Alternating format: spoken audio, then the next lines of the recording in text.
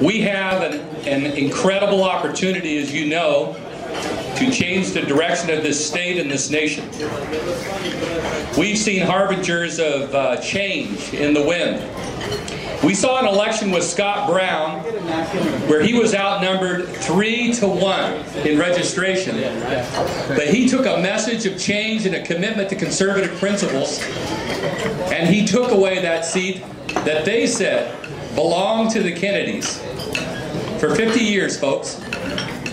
We've got great opportunities before us, incredible opportunities to take back this nation and to take back this state. And I'm looking forward to seeing the kind of things that are going to be happening this year. But there are two issues, folks, that we need to, I think, maybe think about a little bit as we enter into these election seasons.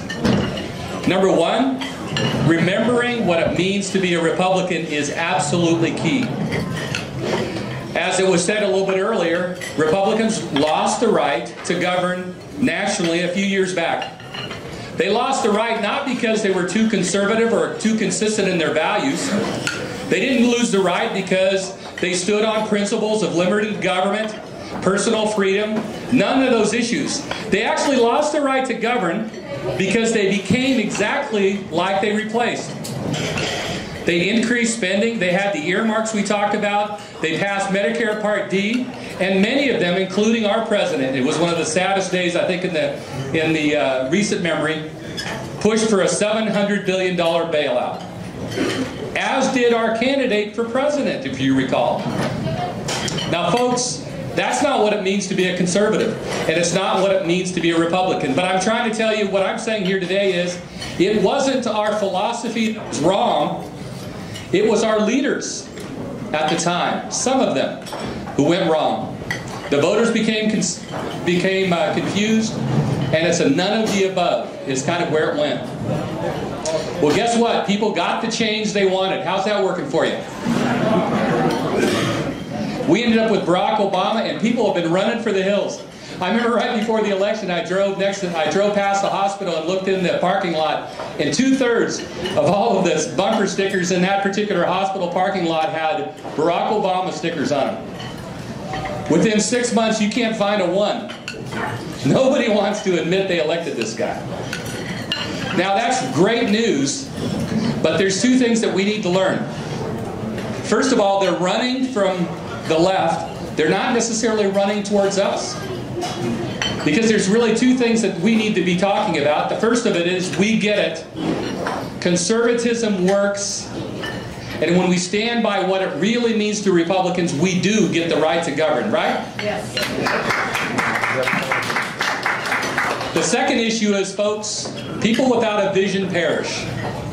I don't know if you really watched what happened with Scott Brown, but he talked about the failures of government, but he also talked about proactive ideas. That is extremely important if we want the right to govern. You see, I feel our folks lost their way because they forgot to be about things that are conservative. So they fell into the same traps of big government, big spending, earmarks, all of those things. It really isn't a mystery.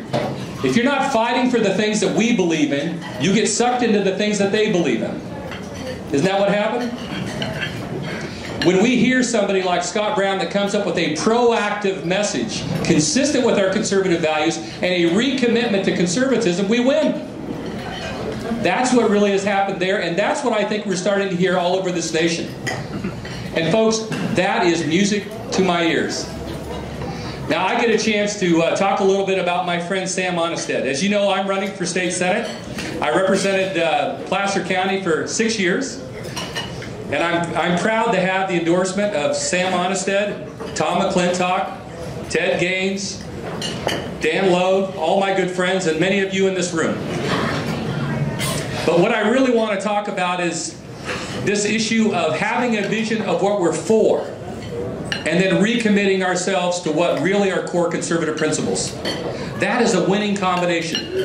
And I've known Sam Onnested now for many, many years. Before he was my senator, he was my assemblyman. And that is never a question you've ever had to ask about Sam Onnested. Folks, we need the people in higher office who have that kind of commitment to conservative principles, that do not waver, but also have a vision of what government is supposed to be about. We've heard some great ideas from Ted Gaines about eliminating the tax increases. We've heard from Dan Logue about getting rid of AB 32. Folks, when we're fighting for stuff, we win. And Sam Onestad has always been that kind of man.